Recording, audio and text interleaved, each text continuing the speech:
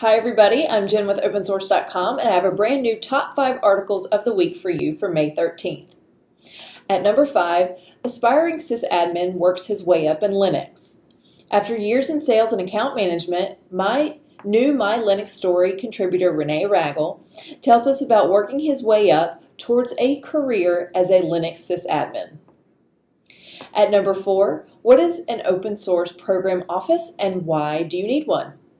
John Mark Walker, the Director of Open Source Products at EMC, explores 6 common traits of successful open source programs and takes a look at how the Open Source Program Office has evolved. At number 3, 2016 Open Source Jobs Report, Developers, DevOps, and Certifications Wanted.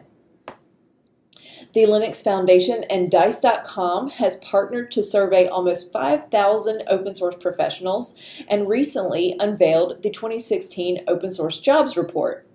Ricky Inslee takes a look and explains that the report tells us the job market is hot for developers, DevOps, and open source professionals with certifications. At number 2, managing passwords in Linux with KeePassX.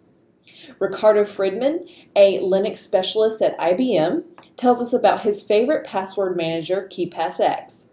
It remembers hundreds of passwords across various applications and generates strong, secure passwords when you need them.